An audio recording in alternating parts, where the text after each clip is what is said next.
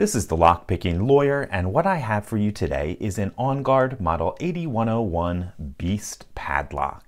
Now, some of you may know that I featured this same lock in a video yesterday in which I demonstrated a vulnerability in which you can take one of these locks while it's locked to a chain or a hasp and disassemble it completely using nothing but ordinary hand tools.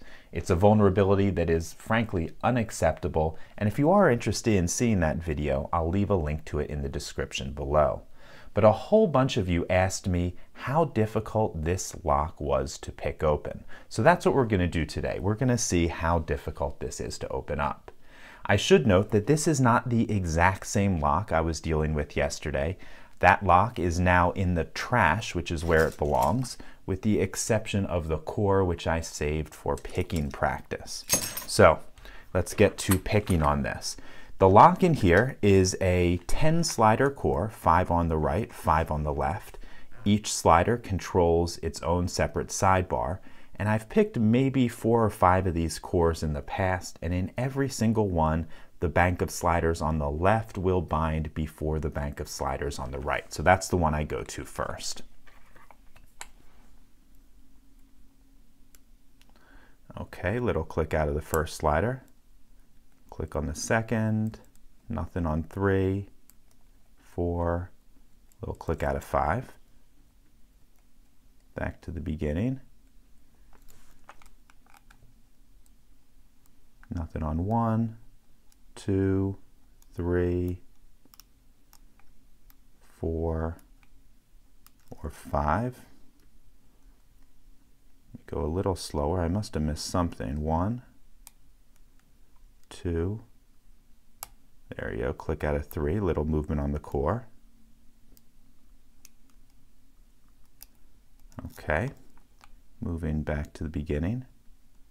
1, little click on 2, nothing on 3, click on 4, and we got a little bit of movement on the core. You might have heard a little thud.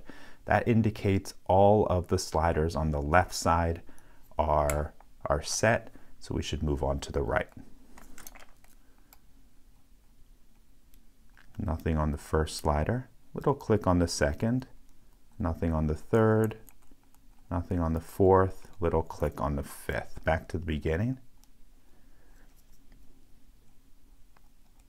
Nothing on 1, 2, 3, 4, 5, and we opened it up.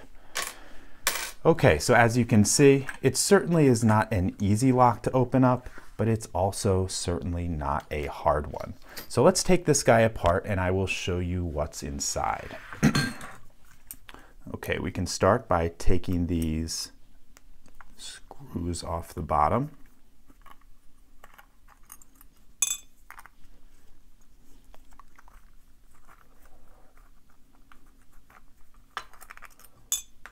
And now we can remove this bottom cap, which is made out of some cast material, probably zinc if I had to take a guess.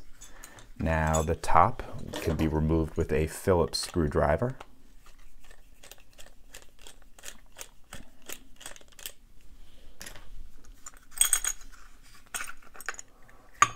Okay, and that removes the top cap, again probably zinc, and most of the lock body, which is just a plastic shell.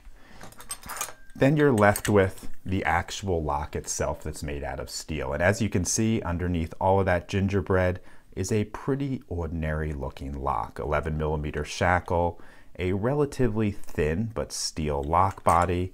Let's see if that lock body is hardened. I actually have not tested that before in the past.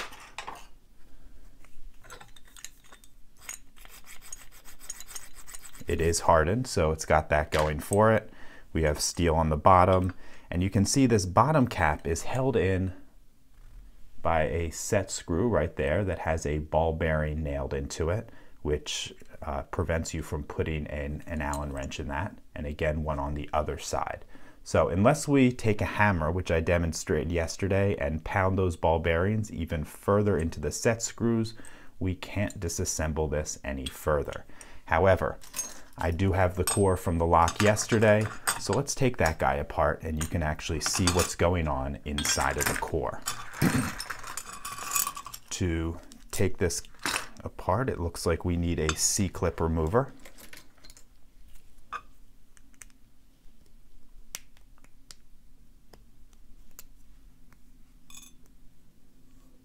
And there we go. We actually put a key in here to retain all of the sliders as we're taking this apart.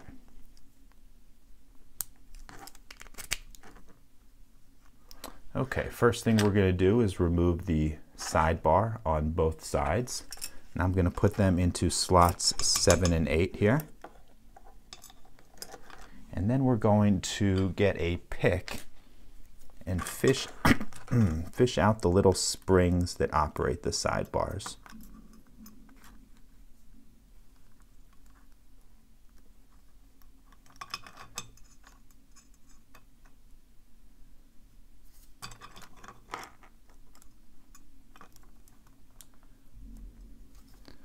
Okay, now you can see all of the sliders we have here.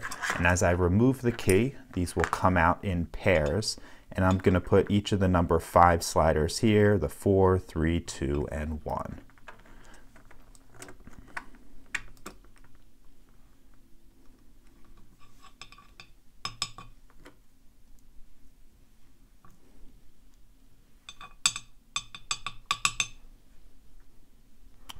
Okay, this is being a little bit difficult. Let me get some tweezers.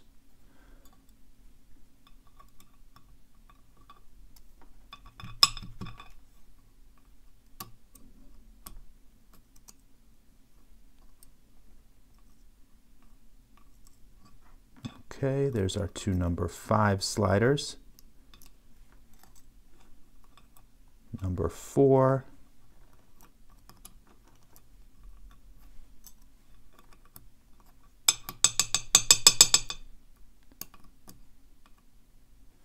Number 3.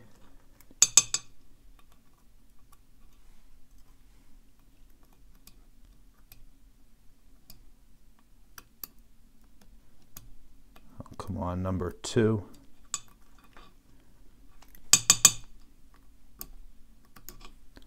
Okay, let me get number 1 out and then we'll work on number 2.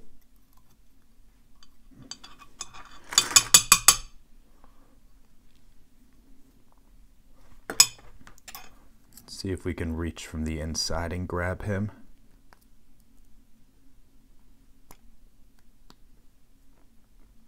I'm not sure why number 2 is not coming out.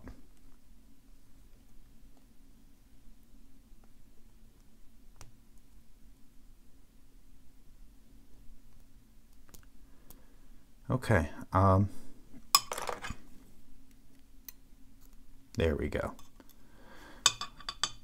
Okay, and there should be springs behind each of these. Most of them are buried in there, probably with grease. They're not going to come out easily.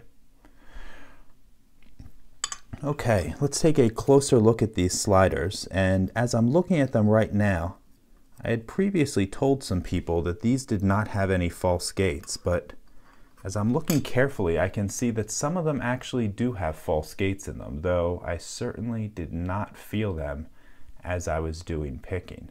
On the other hand, others of these sliders have no false gates. So, strange. Another interesting aspect here is how wide those gates are. If we look at how wide the gates are in comparison to the sidebar, you can see there's a whole bunch of slop there, which means you don't have to be very precise in your picking. Okay, let me put these down and then I'll give you a close-up of all of this. Let me arrange these hopefully so you can see them a little bit better.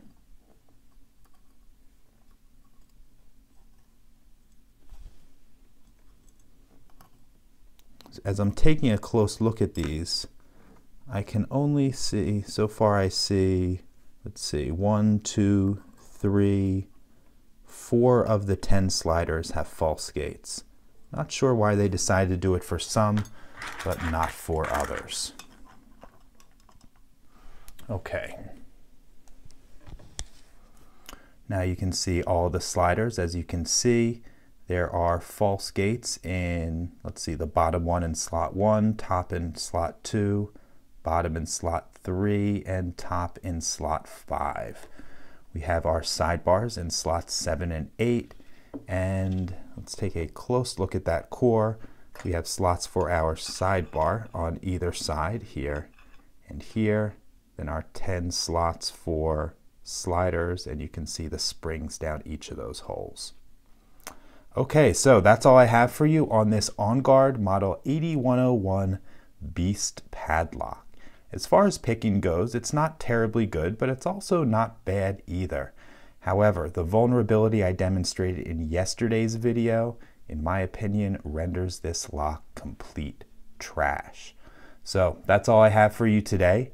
If you do have any questions or comments, please put them below. If you like this video and would like to see more like it, please subscribe. And as always, have a nice day. Thank you.